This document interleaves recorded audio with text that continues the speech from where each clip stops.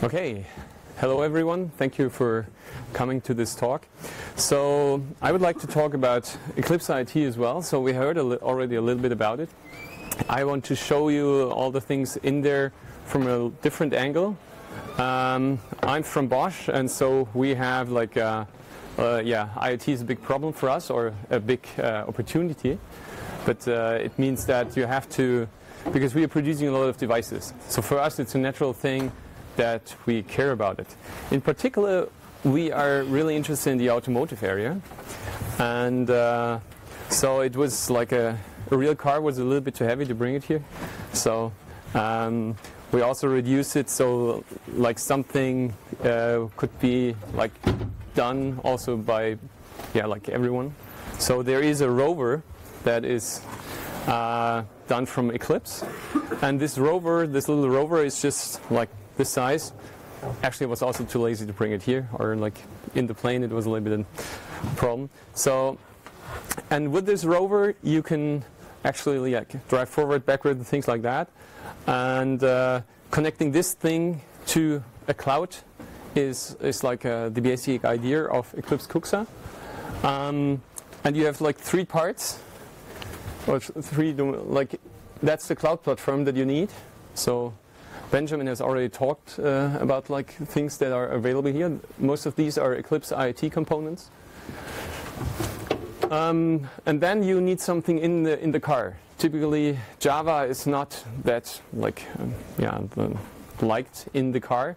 So that's the reason why we used here automotive grade Linux, which is running without Java.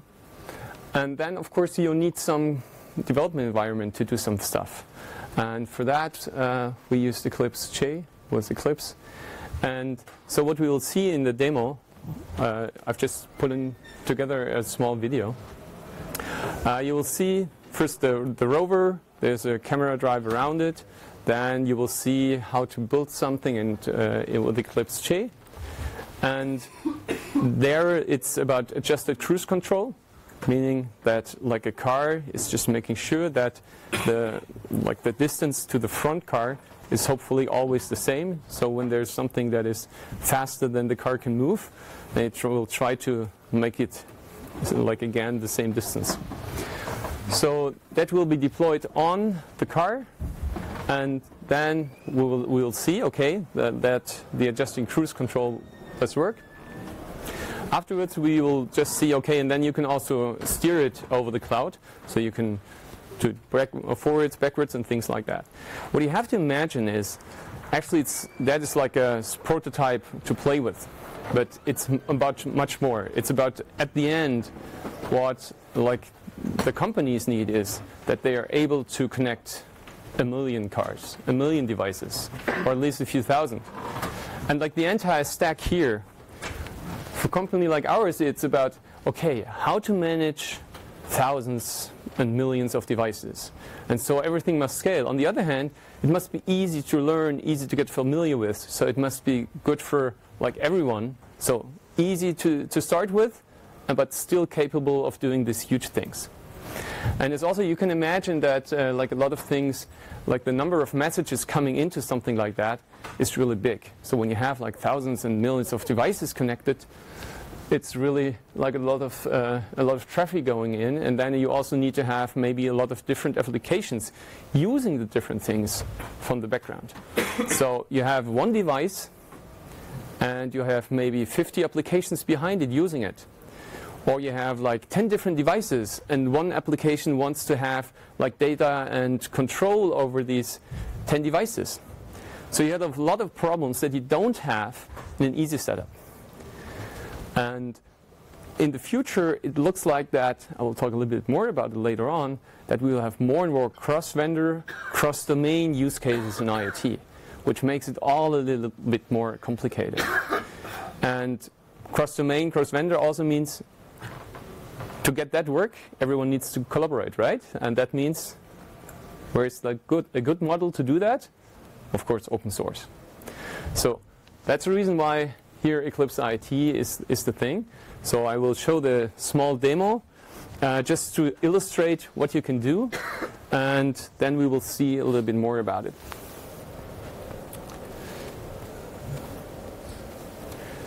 Hopefully you can see, yeah, that's good.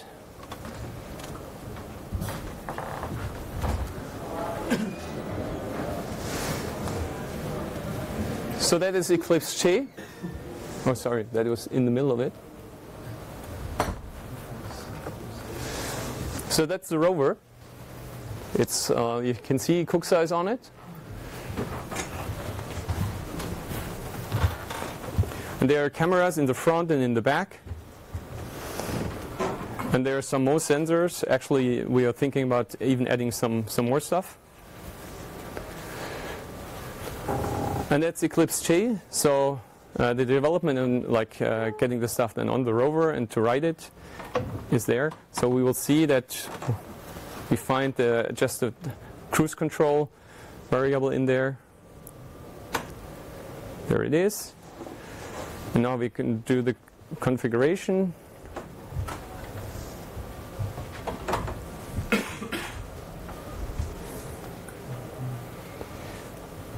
We build.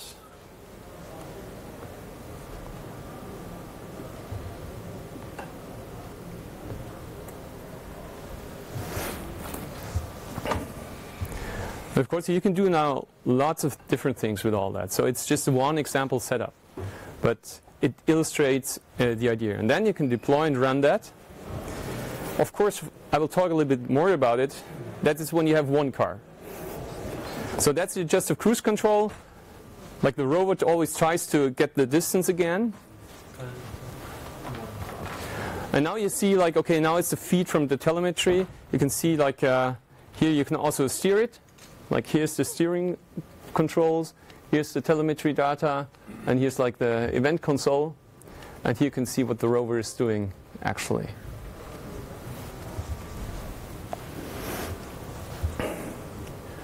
So, and now you can also see the camera feed.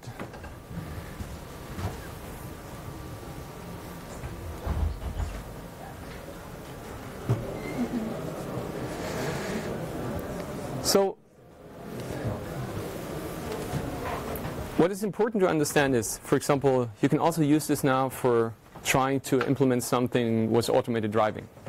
That is one of the areas that would be really nice. If the vehicle is moving really slow, you can actually do everything in the cloud. So you just connect the data to the cloud, but that not for regular cars.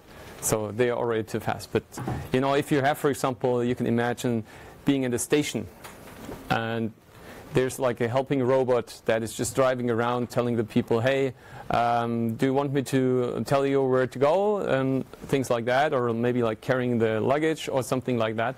So these things, they could be done just feeding everything to the cloud, and they can do the calculations and everything there. But if it's becoming more and more complicated, it's still automated cars still needed. Let's go back to the presentation.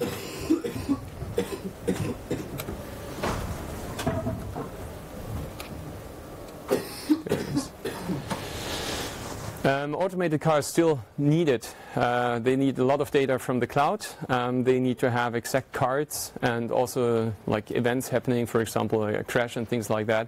They want to know as much as they can in advance what is in front of them. So it's typical, even there, the typical automated car is connected. So that is the setup.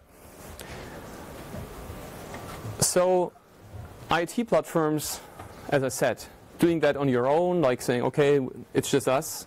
Normally that's not a good idea because cross-domain and cross-render are the things.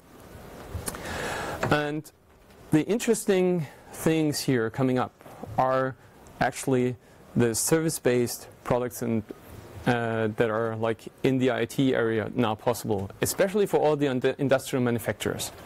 Because for them, it was just selling hardware elements. But now it means the things are becoming connected, so there are other things that are natural businesses coming up. And so they want to have something, they want to go into that, but they want to use all the knowledge that they have in the hardware area. In the software area, you can see that it's more and more not about the typical value chain, what they're used to in the hardware, but you have more and more business ecosystems. And with business ecosystems, it's typically you need to know, okay, the ecosystem must work, and it must, like all the people there are actually prospering, and then you can sell your products. But if it's not if the ecosystem is not doing well, even no matter how good your product is, you cannot sell it. And in the IT area, it's about, like that's what's predicted in 2020, that there will be 4.5 million developers. So it's about that these developers think that's the best technology. It's not about that one manager somewhere up is saying, yeah, that's a good technology. No, it's about that these developers feel comfortable with this stuff, and they say, yeah, that's good, and it's easy to use, and it's like that's what we need. We also have this challenge, and it's not only us, it's all the industrial manufacturers that have a variety of products, that we need to have a lot of different use cases. You can see some here, like even oyster farms, or like lawnmowers, or like tools that are connected. And like for us, it's really hard to do something like that. So for each IoT solution, one stack, and we implement it again and again. And it's very obvious that in a few years, like nearly every like bigger device will be connected somehow, or at least have the feature to connect it. And for a company like ours, we have the challenge that we produce 1 million device models per day. So it's not the pieces, so it's just the models, the different types.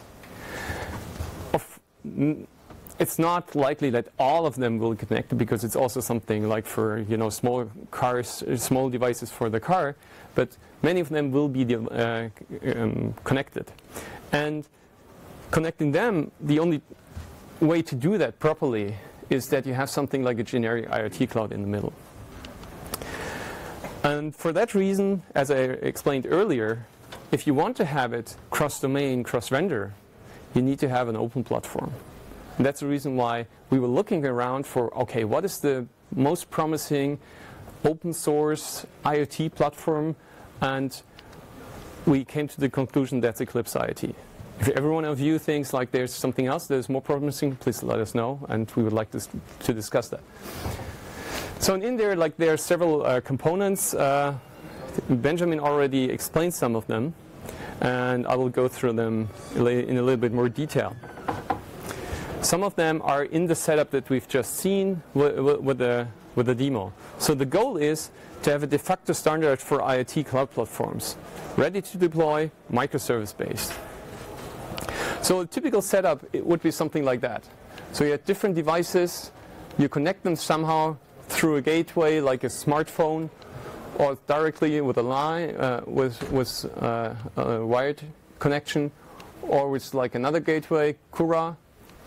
And then you need, because you're using different protocols, you need, and there might be, because with all the different use cases, you might have hundreds of different protocols. So you don't want to connect them all like differently, but you want to have something like protocol adapters, and then you have something like that is handling all the traffic.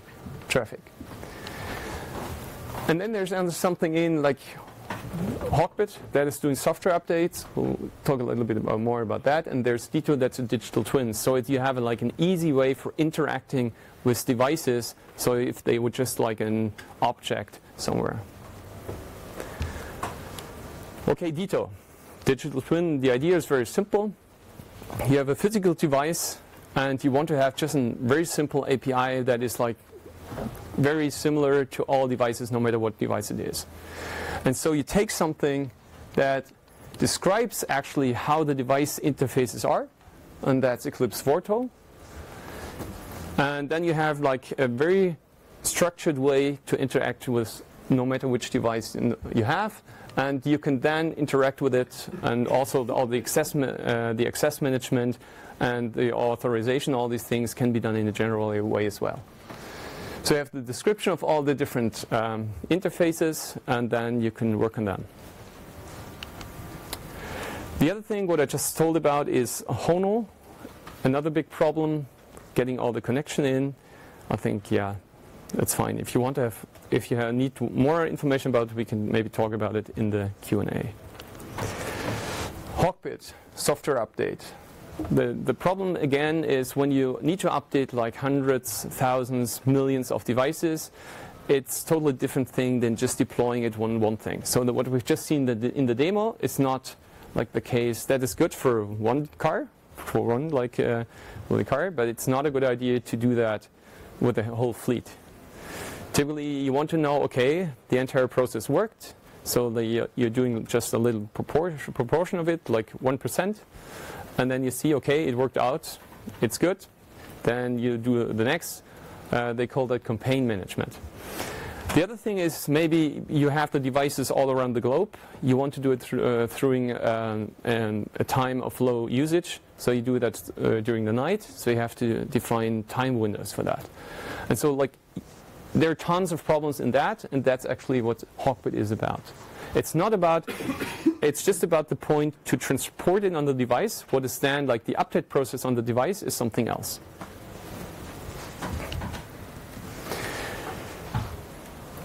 A big challenge when you're doing IoT solutions is that there's a lot of technology connected to it.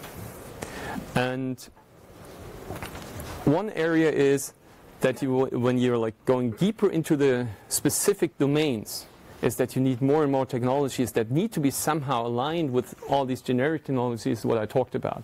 So one example is here Eclipse-IOT. That is for the industry. It's like the idea how to improve the way to interact with the machines producing the stuff. I don't want to go into much detail, but you can have a look at it. It's really interesting. So that's for that domain.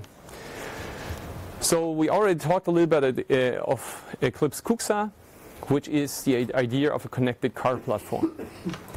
So that is also going into the domain, and you have a lot of domain-specific problems there. Yeah, for example, here it's as I said, you don't use the Java stack, you use something else. Then you also have things like how do you do it, for example, propagating the changes to the different control units in the car. And typically it's also you have somehow like an interaction with the infotainment system. So and then you also have the entire stuff about like automated driving, which is a really interesting and hot topic at the moment in the automotive industry. And so that is like when you're moving into the other contexts that are maybe not even has nothing to do with the IoT stuff, you want to make sure that they are well integrated. So one thing is that is Eclipse OpenADX. It's just like the tool chain for automated driving, and in there one part is already here connectivity-based validation.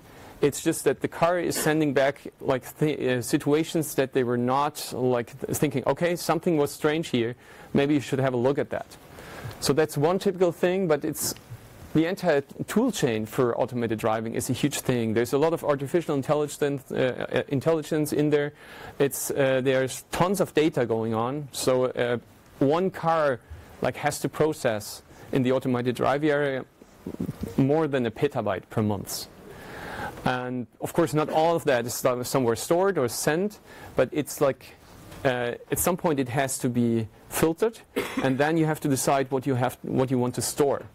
And then just a really small portion can be sent real time up to a server. But as soon as you have it somewhere stored, then you use it for artificial intelligence and for checking, for simulations, and for a lot of all the other things. And then you have like again something, because then you, for example, have a car that is driving through virtual reality, and you're checking that if the car is behaving the way it should. And you're using there again like connectivity things, because of course the car, the software then in this virtual car should be as close as possible to that. Then you have things like ROS, Robotic Operating System, the same thing, that is also used in the automated driving stuff. And from the virtualization to the cloud native stuff, that is also something really important that you have to understand, because like last year, I don't know who has seen like my talk last year, we were really much interested in Cloud Foundry as the basis for all these things, and it turned out that actually today, Kubernetes is the thing that you use. So if you're trying to do that all on your own, you have to go this evolution by yourself, and you have to implement all this stuff. And that is a lot of work. So it's much better to do it together with a big group. And just to give you like an impression, that is like the cloud native components. Here's Kubernetes, that's just a small piece of it. Keycloak is as well something that is really important, because the access management, we've heard some problems about security earlier here in this dev room, like admin and things like that. Not a good idea.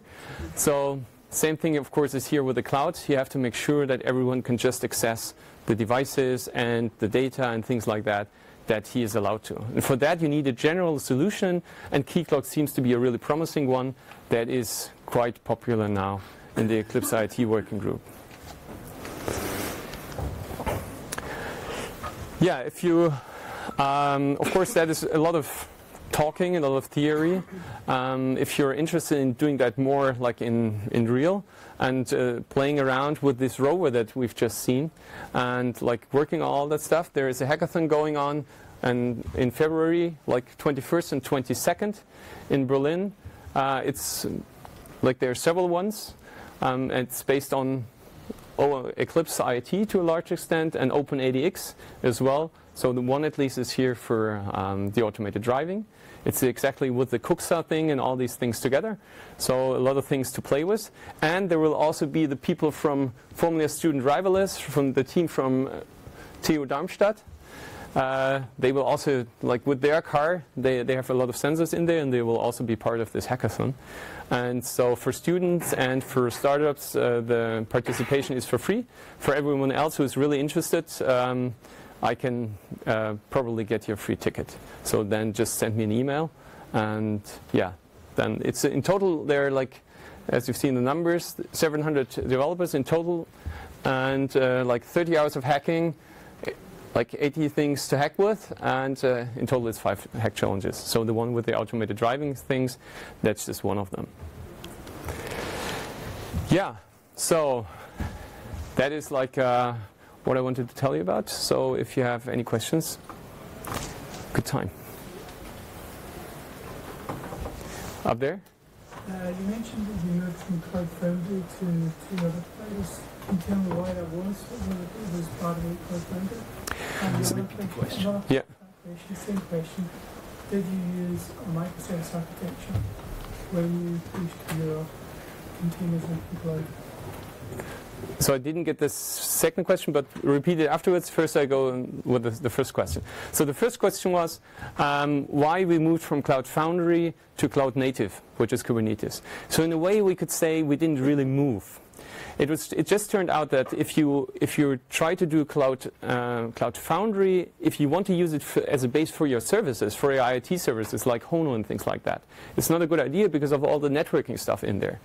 It is good to use it as a service for Cloud Foundry.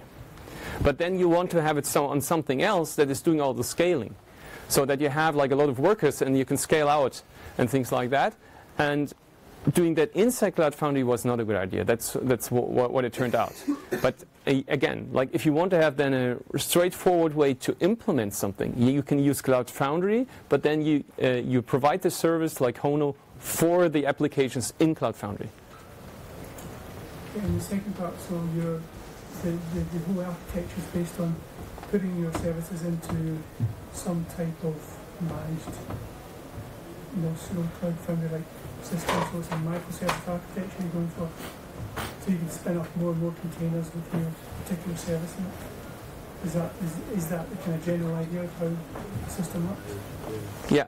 The idea is that you have it on something like Kubernetes, and that you can then scale by like putting up more and more containers. Exactly. And so let's say 5 years ago, people would have thought like like using something totally different. But that's the way to do it today, right? More questions? Yeah. Yeah. How much is Bosch contributing to open source? Because you presented the whole ecosystem, but I didn't quite get which part you were contributing to. So actually, like most of the question. Oh yeah, sorry.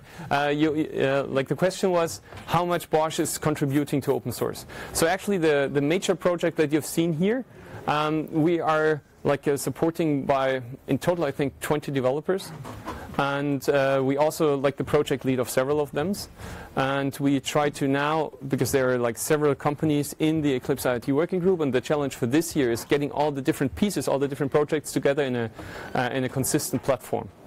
And that is what we are also working on together with all the other companies like Red Hat and Eurotech.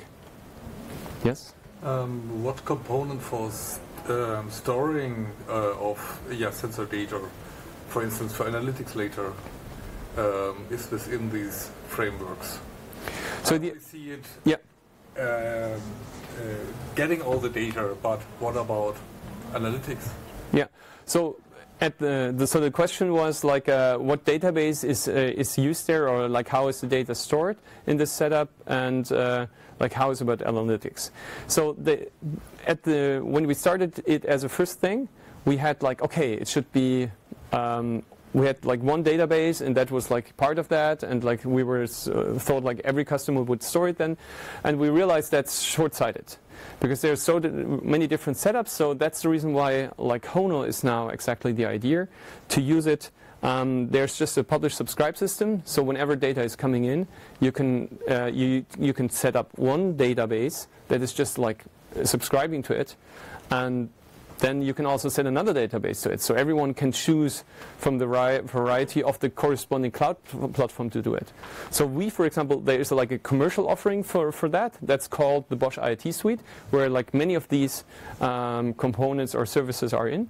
And there we have like databases that we choose for the corresponding customer and say, hey, what do you need? Okay. Maybe a last question. Have you considered IOTA? What part do you think it will play in the ecosystem? Sorry, I didn't get the... IOTA? IOTA? Have you considered it? Or do you have any sense of what role it will play in the ecosystem? No, not yet. But I guess we can talk with Benjamin about it.